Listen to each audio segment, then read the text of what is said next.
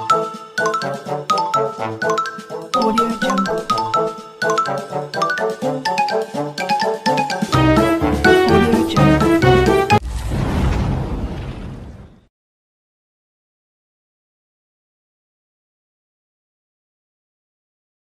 વિદ્યાર્થી મિત્રો, કેમ છો બધા? મજામાં ને? તો લાસ્ટ લેક્ચરની અંદર આપણે અર્થસૂચક અંકો કોને કહેવાય અને તેને આધારે એના 5 નિયમો જે હતા એ નિયમો આપણે સમજ્યા હતા. એ નિયમ પછી આજે આપણે સરવાળા અને બાદબાકી માટે અને ગુણાકાર અને ભાગાકાર માટે અર્થસૂચક અંકો જે છે એના માટેના નિયમો છે આજે આપણે સમજવાના છીએ. શરૂઆત કરીએ છીએ સરવાળા અને બાદબાકી માટે અર્થસૂચક સંખ્યા છે એના માટેના શું નિયમો છે પહેલાં તો એને જોઈએ છીએ, ત્યારબાદ આપણે ગુણાકાર અને ભાગાકાર માટે જોઈશું. બરાબર છે? ઓકે. તો સરવાળા અને બાદબાકી માટે પહેલાં તો તમારે શું ધ્યાનમાં લેવાનું છે? નિયમ અને સાથે ઉદાહરણ આપણે સમજીએ છીએ. મૂલ્યોમાં દશાંશ ચિહ્ન પછી, એટલે તમને એ 3 મૂલ્યો આપેલા છે, તમે જોઈ શકો છો. એવું જરૂરી નથી કે 3 મૂલ્યો જોઈએ, કોઈ પણ 2 મૂલ્યો પણ આપેલા હોય, 4 મૂલ્યો પણ હોય. જેટલા મૂલ્ય આપેલા હોય કે જેનો આપણે સરવાળો કરવાનો કે બાદબાકી કરવાની છે. આપણે અહીં સરવાળા વિશે વાત કરીએ, એવું જ બાદબાકી માટે પણ થશે. બરાબર છે? ઓકે. તો આપણે 3 મૂલ્ય આપેલા છે, એમાં દશાંશ ચિહ્ન પછી, દશાંશ ચિહ્ન એટલે આપણા પોઈન્ટ, આ પોઈન્ટ પછી, બરાબર છે, જે સંખ્યા પાસે ઓછામાં ઓછા અંક આવેલા હોય, બરાબર છે, તમે અહીં જોઈ શકો છો કે પોઈન્ટ પછી અહીંયા કેટલા અંક આવેલા છે? 2 આવેલા છે. અહીંયા કેટલા છે? 1 અંક છે. અને આ જગ્યાએ ટોટલ કેટલા અંક છે પોઈન્ટ પછી? તો કે 3 અંક આવેલા છે. બરાબર છે?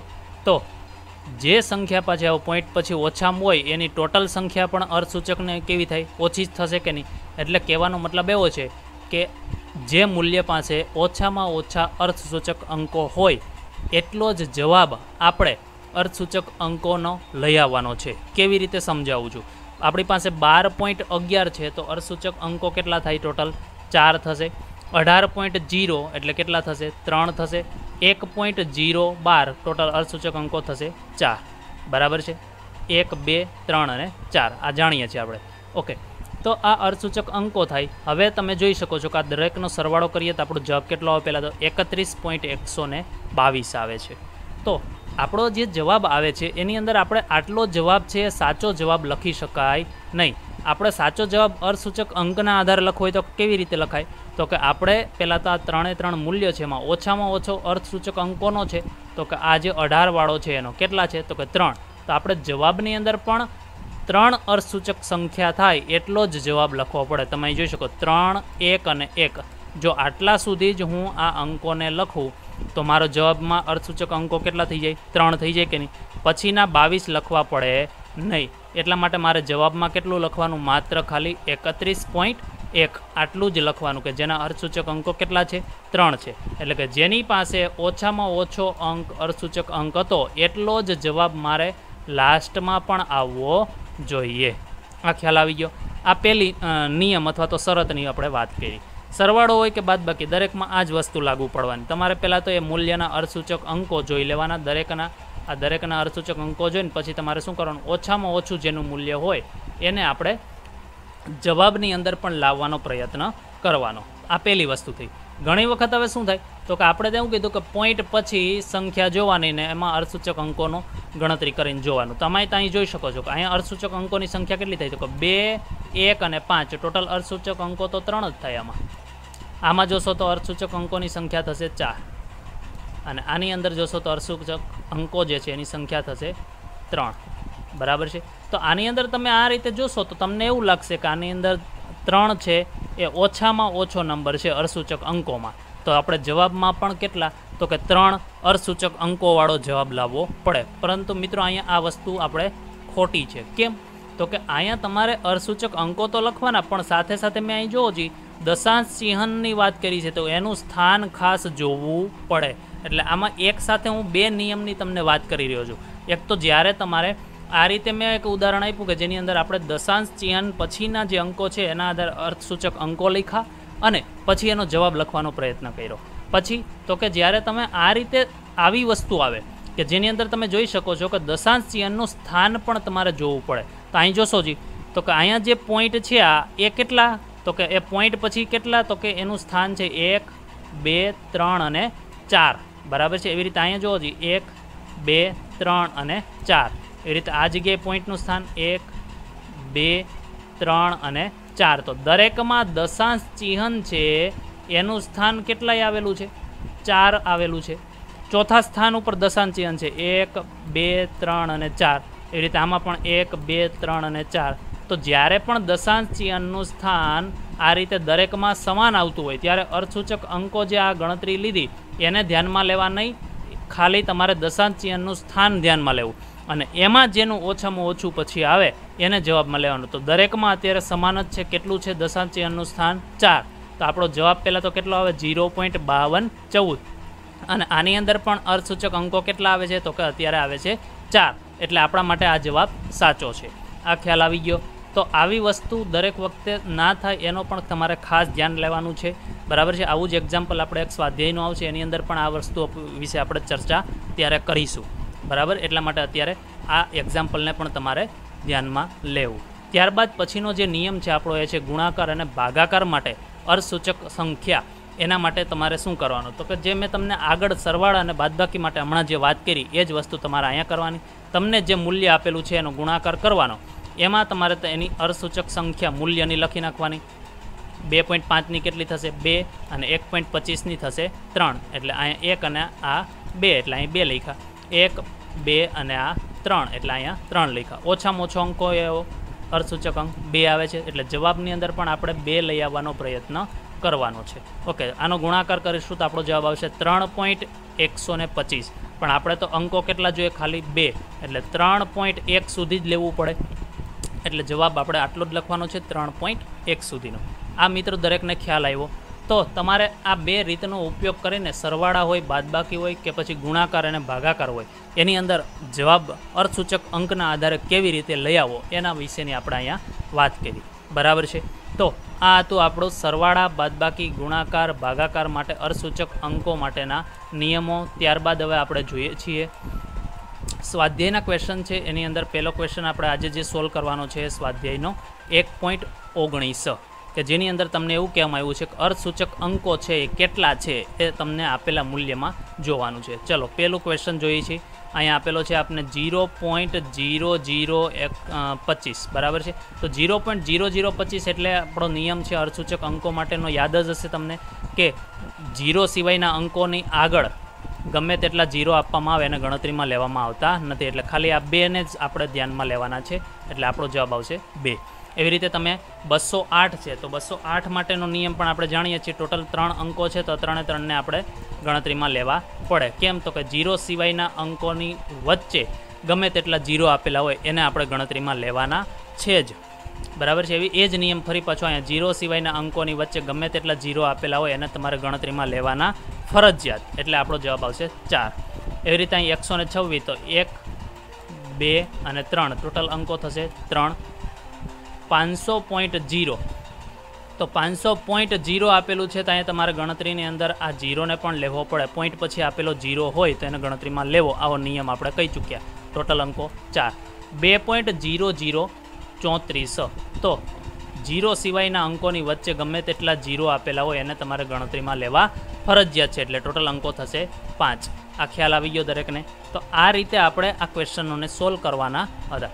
એવો જ એક ક્વેશ્ચન છે સ્વાધ્યાયનો 1.31. ક્વેશ્ચનને સમજો પહેલાં કે નીચેની ગણતરીથી મળતા જવાબમાં કેટલા અર્થસૂચક અંક હશે.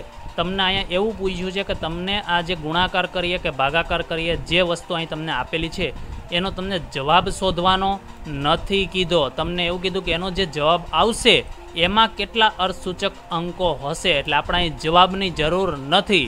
એટલે આપણે અહીં ગુણાકાર આ કરી, નીચે ભાગાકાર કરી કે અહીંયા ગુણાકાર, આ સરવાળો કરવાની જરૂર પડે નહીં. આપને ડાયરેક્ટ આનો જવાબ ખબર પડી જશે. બરાબર છે. તો આપણે અહીંયા જવાબ લઈને પછી એનો અર્થસૂચક અંકો ગણતરી કરવાનું એવું કશું કરવાનું નથી. હું તમને સિમ્પલ એક ટ્રીક આપું છું એ જ તમારે ધ્યાનમાં લેવાની છે. કોઈ પણ કેલ્સી વગર આપણે ખાલી એ જ જોવાનું છે કે અહીંયા તમે જોશો તો અહીંયા મૂલ્ય જે આપેલા છે એમાં શું છે તો કે 0.02856. બરાબર છે. તો આના અર્થસૂચક અંકો કેટલા થાય તો કે 2 8 5 અને 6 આટલા જ ગણતરીમાં આવશે. બરાબર છે. 0ને ગણતરીમાં લેવાના ના હોય. બરાબર. નિયમ ભણી ગયા એટલે એ નિયમો વારંવાર હું રિપીટ કરતો નથી. એટલે આના અર્થસૂચક અંક કેટલા થાય 4. એવી રીતે 1 2 3 4 અને 5 આના અર્થસૂચક અંકો કેટલા થાય તો કે 5. આના કેટલા થાય 1 2 અને 3 એટલે આના 3 લખીએ. ચાલો આના કેટલા 1 2 3 4 એટલે આના અર્થસૂચક અંકો કેટલા થશે 4 થશે. ઓકે, તો આમાં ઓછામાં ઓછો અર્થસૂચક અંકોનો આવ્યો તો કે આ 3. તો આનો જે જવાબ આવે એમાં પણ અર્થસૂચક અંકો કેટલા હશે તો કે 3 જ હશે. બરાબર છે. આટલું જ આપણે સોલ્વ કરીને લખવાનું છે. એવી જ રીતે તમે અહીં જોઈ શકો છો 5 × 5.36 4. તો એની અંદર 5 ને તો ગણતરીમાં આપણે લેવાના જ નથી. શું કામે તો કે ખાલી સંખ્યા ચોક્કસ આપી દીધી. ચોક્કસ સંખ્યા એટલે 5 છે 2 છે. આવું એક્ઝામ્પલ આપણે ભણ્યા હતા કે 2 બોલ એટલે કે 2 દડા છે. તો 2 દડા છે એ આપણા માટે ચોક્કસ મૂલ્ય થઈ ગયું. 2ની પાછળ તમે 0 લગાડીને અનંત સંખ્યા બનાવી શકો. આ નિયમ આપણે ભણ્યા. એટલે કોઈ પણ ચોક્કસ મૂલ્ય જ્યારે આપેલું હોય જેમાં પોઈન્ટ કે કશું આપેલું ના હોય ત્યારે એની સંખ્યાનું જે અર્થસૂચક અંક છે એ કેટલા બની શકે તો કે અનંત બની શકે. તો એને જ આપણે ગણતરીમાં લેવાના હોય જ નહીં. અનંત કરતાં આ છે એ નાનું જ હોય. બરાબર છે. એટલે 1 2 3 અને 4. તો આના અર્થસૂચક અંકો કેટલા થયા 4. એટલે આપણો જવાબ કેટલો આવશે 4. એવી જ રીતે તમે અહીં જોઈ શકો છો કે 0.0125 વત્તા 0.7864 વત્તા 0.0125 દરેકનો સરવાળો કરવાનો છે. તો સરવાળો તો આપણે કરવાની જરૂર છે જ નહીં. આપણે અહીંયા તમારે એટલું જ જોવાનું છે કે અહીંયા દશાંશ ચિહ્ન છે એનું સ્થાન જોઈ લો. તો કે દશાંશ ચિહ્નનું સ્થાન 1 2 3 અને 4. આમાં કેટલું સ્થાન આવ્યું 4. આમાં જોઈએ તો 1 2 3 4. આમાં પણ દશાંશ ચિહ્નનું સ્થાન કેટલું આવ્યું 4. 1 2 3 અને 4. આમાં પણ કેટલું આવ્યું 4. એટલે આપણો જવાબ કેટલો આવવો જોઈએ 4. બરાબર છે. અર્થસૂચક અંકોની સંખ્યા થશે 4. આમાં અર્થસૂચક અંકો ગણતરીમાં લેવા નહીં. આમાં અર્થસૂચક અંક તમે ગણતરી કરશો તો આમાં આવશે 3 અંક થશે, આમાં 4 અંક થશે અને આમાં 4 અંક થશે. સરવાળા અને બાદબાકીના નિયમ હમણાં જે મેં ભણાવ્યા એમાં મેં બીજું એક્ઝામ્પલ આપ્યું કે જેની અંદર આપણે અર્થસૂચક અંકોની ગણતરી નથી કરી, એમાં દશાંશ ચિહ્નના સ્થાનની ગણતરી કરી હતી. બરાબર છે. એટલે આ બે નિયમોને ખાસ ધ્યાનમાં લેવાના છે. ઘણી વખત આપણે અર્થસૂચક અંકના આધારે સરવાળા બાદબાકી કરી જવાબ આપવો પડશે. ઘણી વખત આપણે સ્થાનના આધારે એટલે કે અર્થસૂચક અંકોનો જવાબ આપણે દશાંશ ચિહ્નના સ્થાનના આધારે આપવો પડશે. તો આ વસ્તુને ધ્યાનમાં લઈને આપણે આ નિયમનો ઉપયોગ કરી આ જવાબ આપવાનો હતો. દરેકને ખ્યાલ આવી ગયો હવે. તો આ વસ્તુનો આપણે ઘણી વખત જે એક્ઝામ્પલ ગણતરી કરતા હોય એની અંદર એનો ઉપયોગ થતો હોય છે. બરાબર છે. આગળ વાત કરીએ તો સરવાળા હોય, બાદબાકી, ગુણાકાર કે ભાગાકાર હોય એની અંદર આપણે જે જવાબ લઈ આવતા હોઈએ છીએ એ જવાબ છે એને આપણે એક સીમિત રીતે દર્શાવવો હોય. ઘણી વખત આપણે જે જવાબ આવતો હોય એ પોઈન્ટ પછી આપણે એમ જઈએ, એમ એક્ઝામ્પલ આપું હું તમને કે 0.762000 આવી રીતે આમ ઘણા બધા 0 આપેલા હોય તો આટલો બધો આપણે જવાબ લખવાની જરૂર હકીકતમાં હોતી નથી. તો આવા વખતે આપણે શું કરવું તો કે આપણે એ જવાબને શોર્ટ કરવો પડે, એટલે કે લિમિટમાં લઈ આવવો પડે, સીમિતમાં. એટલે ઓછો જવાબ લખવા માટેની જે પદ્ધતિ છે એને સન્નિકટન અથવા તો રાઉન્ડિંગ ઓફ કરવું એવું કહેવામાં આવે. બરાબર છે. તો એ સન્નિકટન એટલે શું અથવા તો રાઉન્ડ ઓફ કરવું એટલે શું તો કે જવાબ છે ખૂબ મોટો આવતો હોય તો એને આપણે નાના જવાબ કેવી રીતે લખવો કે જેથી કરીને આપણે પાછળની જે સંખ્યા છે એ પોઈન્ટ પછીની દૂર કરીએ તો પણ આપણા જવાબમાં જાજો ફરક આવે નહીં, એવો જવાબ આપણે લખવો. એ જવાબ માટેના અમુક જે નિયમો છે એ આપણે અહીં પહેલાં તો સમજવા પડે. જેમ કે અહીંયા ક્વેશ્ચન જે પહેલો નિયમ છે આપણે જોઈએ છીએ શું છે, જો જવાબમાં જમણી બાજુનો સૌથી છેલ્લો અંક 5 કરતાં વધારે હોય, આ વસ્તુ ખાસ યાદ રાખજો, 5 કરતાં વધારે. જવાબ છે આપણો ઉદાહરણ સાથે સમજાવીએ એટલે ખ્યાલ આવે. 1.386. તો આ 1.386 છે એની અંદર તમે અહીં જોશો તો શું કીધું, સૌથી છેલ્લો અંક. સૌથી છેલ્લો અંક કયો 6. બરાબર છે. એ 6 છે એ કેવો તો કે 5 કરતાં વધારે હોય તો તેને દૂર કરી, એટલે છેલ્લો અંક છે 6 છે અને એ 5 કરતાં કેવો છે મોટો, એટલે જો 5 કરતાં મોટો હોય તેને દૂર કરવાનો, એટલે 6 ને દૂર કરવાનો અને તેની આગળના અંકમાં 1નો વધારો કરવાનો. એની આગળનો અંક કયો છે 8. તો 8માં 1નો વધારો એટલે કેટલા થાય 9. એટલે જવાબ શું આવશે 1.39. આ આપણો જવાબ થશે. આ ખ્યાલ આવ્યો. એટલે 6 ને દૂર કરવાનો, એની આગળના અંકમાં 1નો વધારો કરવાનો. ક્યારે? જ્યારે છેલ્લો અંક 5 કરતાં વધારે હોય તો. આ જે જવાબ આવ્યો 1.39 એને આપણે રાઉન્ડિંગ ઓફ કર્યું એવું કહેવાય અથવા તો સન્નિકટન કર્યું એવું કહેવાય. ખ્યાલ આવી ગયો. આવો જ બીજો નિયમ કે જો આપણી પાસે જમણી બાજુ જવાબની અંદર સૌથી છેલ્લો અંક જે હોય એ 5 કરતાં ઓછો હોય. પહેલા નિયમમાં શું હતું, સૌથી છેલ્લો અંક 5 કરતાં વધારે. હવે સૌથી છેલ્લો અંક 5 કરતાં ઓછો. ઉદાહરણ જોઈએ તો ખ્યાલ આવશે. 4.33 એમાં છેલ્લો અંક કોણ છે 4, જે 5 કરતાં કેવો છે ઓછો છે. તો શું કરવાનું તો કે છેલ્લા અંકને દૂર કરવો અને એની આગળની સંખ્યામાં કોઈ ફેરફાર કર્યા વગર જ તમારે લખી દેવાની છે. એટલે આગળની જે સંખ્યા છે એ 3 છે, 3માં કોઈ પણ જાતનો ફેરફાર કરવાનો નથી ને ત્યાં સુધીની સંખ્યા આપણે લખી દેવાની. એટલે 4.33 આપણો સન્નિકટન પરિણામ થશે અથવા તો જવાબ થશે. ખાલી એટલું જ ધ્યાન રાખવાનું, સૌથી છેલ્લો અંક 5 કરતાં ઓછો તો એને તમારે દૂર કરી દેવો. આટલો ખ્યાલ આવી ગયો. તો આ બે નિયમો આપણે જોયા શરૂઆતમાં અત્યારે. કે પહેલો નિયમ હતો એ શું હતો તો કે 5 કરતાં છેલ્લી સંખ્યા મોટી હોય. બીજો નિયમ હતો 5 કરતાં છેલ્લી સંખ્યા ઓછી હોય. બરાબર છે. ત્રીજા નિયમ તરફ જોઈએ છે કે જો છેલ્લો અંક આપણો જે આપેલો છે એ 5 કરતાં મોટો છે કે નાનો એના વિશે વાત કરી દો. કે જો છેલ્લો અંક 5 હોય, બરાબર છે, એટલે કે 5 જ આવી ગયો, છેલ્લો અંક આપણો 5 જ આવી ગયો, 5 કરતાં મોટો પણ નહીં નાનો પણ નહીં, તો તમારે શું જોવાનું તો જો છેલ્લો અંક 5 હોય અને તેની આગળનો અંક જે છે એ બેકી હોય તો તમારે 5ને દૂર કરવા અને આગળની જે સંખ્યા છે એમાં કોઈ પણ ફેરફાર કરવો નહીં, કર્યા વગર જ તમારે લખી દેવાનું. ઉદાહરણ જોશો તો ખ્યાલ આવશે. 6.25 છે તો 6.25 હોય તો શું કરવાનું તો કે છેલ્લો અંક કયો છે તો કે 5 છે. ઓકે, 5 છે. બીજું એની આગળનો અંક કયો છે તો કે 2 છે, એટલે બેકી સંખ્યા છે. તો છેલ્લો અંક 5 અને આગળનો અંક બેકી સંખ્યા, તો 5ને આપણે દૂર કરવાનો છે, આગળના અંકમાં કોઈ પણ ફેરફાર કરવાનો નથી અને એમણમ લખી દેવાનું. એટલે જવાબમાં ખાલી આટલું લખવાનું 6.2, જે આપણું શું થાય તો કે સન્નિકટન પરિણામ. ખ્યાલ આવી ગયો હવે દરેકને. આવી જ રીતે ચોથો નિયમ જોઈએ છે કે જો જમણી બાજુનો છેલ્લો અંક 5 હોય, ઉપર પણ આપણે આ જ નિયમ જોયો, છેલ્લો અંક 5 હોય પણ આગળનો અંક કેવો હતો આમાં બેકી હતો. એવી રીતે અહીંયા તો કે આગળનો જે અંક છે એ કેવો હોય તો કે એકી હોય તો શું કરવાનું તો કે 5ને દૂર કરી આગળની જે સંખ્યા છે એમાં 1નો વધારો કરી જવાબ લખવો. ઉપર 5ને દૂર કરતા હતા અને છેલ્લે 5ને દૂર કર્યા પછી કોઈ ફેરફાર કર્યા વગર જ લખી દેવાનું હતું.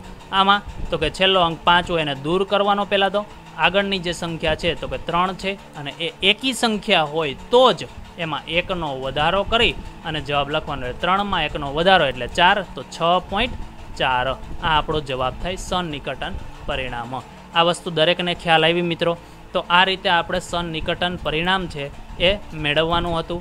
હવે આગળ વાત કરીએ તો આગળ આપણે ક્વેશ્ચન 1 મિનિટ આગળ વાત કરીએ છીએ કે જેની અંદર આપણે ક્વેશ્ચન છે સ્વાધ્યાયનો 1.20, બરાબર છે, કે જેની અંદર ક્વેશ્ચન શું છે પહેલાં તો એ જોઈએ છે કે નીચેનાનું 3 અર્થસૂચક અંક સુધી સન્નિકટન કરો. હવે આની અંદર બે વસ્તુનો આપણે ઉપયોગ કીધો. જો અર્થસૂચક અંકનો પણ ઉપયોગ કરવાનો અને સન્નિકટન એટલે કે રાઉન્ડ ઓફ પણ કરવાનું. તો આપણે જોઈએ છીએ. ચલો ક્વેશ્ચન પહેલો છે એની અંદર આપણે જોઈએ તો તમને એવું આપ્યું છે કે 34.216. તો 34.216 છે એમાં 3 અંક સુધી આપણે તો અર્થસૂચક અંકો છે એ જવાનું છે પહેલાં તો પહેલાં તમે અહીં જોશો તો ખ્યાલ આવશે. 34.216 છે એમાં અર્થસૂચક અંકોની સંખ્યા છે કેટલી પહેલાં તો કે 3, 4, 2, 1 અને 6. ટોટલ સંખ્યા કેટલી થઈ તો કે 5 થઈ કે નહીં. તો ટોટલ તો 5 અર્થસૂચક અંકો છે આમાં, પણ આપણે કેટલા સુધી લખવાનું તો કે આપણે તો 3 સુધી હોય એટલો જ જવાબ લખવાનો. અહીંયા આપણે કહી દીધું 3 અર્થસૂચક અંક સુધી જ તમારે જવાબ લખવો. તો આના 3 ક્યાં સુધી થાય તો કે 3, 4 અને 2 આટલા જ જો હું સંખ્યા લખું તો આમાં અંકો કેટલા આવે તો કે 3 અંક આવે. તો આપણે જવાબ કેટલો લખવાનો તો કે 3 સુધીનો લખ્યો. એટલે આ આપણા માટે શું થઈ ગયું સન્નિકટન થઈ ગયું, રાઉન્ડ ઓફ કરી દીધું, બરાબર છે. આવી જ રીતે ક્વેશ્ચન 2 જોઈએ છે કે 10.4107. ટોટલ આમાં અર્થસૂચક અંકો કેટલા તો કે 1, 2, 3, 4, 5 અને 6. તો આમાં ટોટલ અંકો છે એની સંખ્યા છે આપણા માટે 6, બરાબર છે. પણ 6માંથી આપણે કેટલા સુધી જવાનું તો કે 3 સુધી જવાનું. એટલે 1, 2 અને 3 ક્યાં આવશે તો કે 10.4 આવે ત્યાં સુધીમાં 3 અંકો થઈ જાય કે નહીં. એટલે 10.4 આટલા સુધી જ આપણે જવાબ લખવાનો છે, જેને આપણે શું કર્યું તો કે રાઉન્ડ ઓફ કર્યું કહેવાય. કેટલા સુધી તો કે 3 અર્થસૂચક અંક સુધી. ખ્યાલ આવી ગયો. પછીનો ક્વેશ્ચન છે 0.04597. તો આની અંદર આપણે જોઈએ તો અર્થસૂચક અંકો કેટલા પહેલાં તો કે 0.0 હવે 0 સિવાયની આગળની જે સંખ્યા હોય ને એની આગળ 0 હોય તે ગણતરીમાં લેતા નથી. તો 1, 2, 3 અને 4 ટોટલ 4 અંકો છે. આપણે તો 3 સુધી જ જવાનું છે, પણ 3 સુધી જવું હોય તો શું કરવું પડે? તો અર્ધસૂચક અંકો 3. તો આ 0 ને તો આપણે દૂર ના કરી શકીએ, એટલે 0.0 લખવાનું તો ખરા જ, પણ આ જે સંખ્યા છે એમાં ટોટલ અર્ધસૂચક અંકો 4 છે, એમાંથી આપણે 3ની જરૂર છે. તો છેલ્લાને લખાય નહીં. 1, 2 અને 3 થઈ ગયા. એટલે આપણી પાસે શું? તો કે હવે રાઉન્ડ ઓફ પણ કરવાનું છે. ખ્યાલ આવ્યો મિત્રો? તો અહીંયા સુધી આપણે કોઈ પ્રોબ્લેમ નહોતો આવતો. તમે અહીં જોઈ શકો છો કે 10.4, 10.2, પણ અહીંયા તમારી પાસે શું થાય? તો કે 4597 છે. 4597. તો રાઉન્ડ ઓફ કરવા માટેનો નિયમ શું? તો હવે અહીંયા તમને ખ્યાલ આવશે કે સાચી વસ્તુ શું છે. 0.04597 છે. તો એની અંદર તમે છેલ્લો અંક જોવો જોઈએ પહેલાં તો શું છે? તો કે પહેલાં તો આને 3 અંક સુધી લઈ જાઓ. ચાલો 0.0 4 5 9 આવું થશે કે નહીં? કેમ?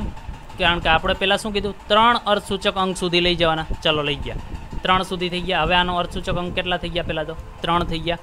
હવે આને આપણે શું કરવાનું? તો કે સનિકટન પરિણામ બનાવવાનું છે. ચલો બનાવીએ આને.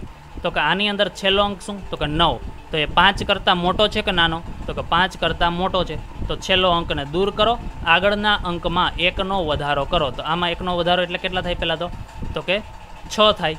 તો શું પહેલાં તો લખાય? તો કે 0.046 આવું લખ્યું કે નહીં? તો આની અંદર અર્ધસૂચક અંકો કેટલા? તો કે 2 જ છે.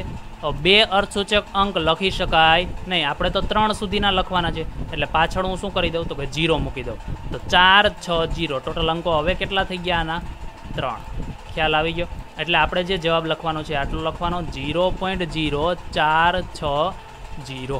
કેવી રીતે જે આ કર્યું ખ્યાલ આવી ગયો દરેકને? એ જ વસ્તુ તમને અહીંયા સમજાવવા માગું છું કે સપોઝ હું તમને એક એક્ઝામ્પલ પહેલાં આપું, પછી ખ્યાલ આવશે કે મારી પાસે એવું છે કે ચલો 49 છે. તો આને હું રાઉન્ડ ઓફ કરું તો મારે કેટલા લખાય? તો કે આનો રાઉન્ડ ઓફ કરું તો આને 50 કહેવાય. 49 એટલે રાઉન્ડ ઓફ ફિગર એની કેટલી થઈ જાય? 50 થઈ જાય. આવું ના ખ્યાલ આવે તો નિયમ પણ સમજી શકો.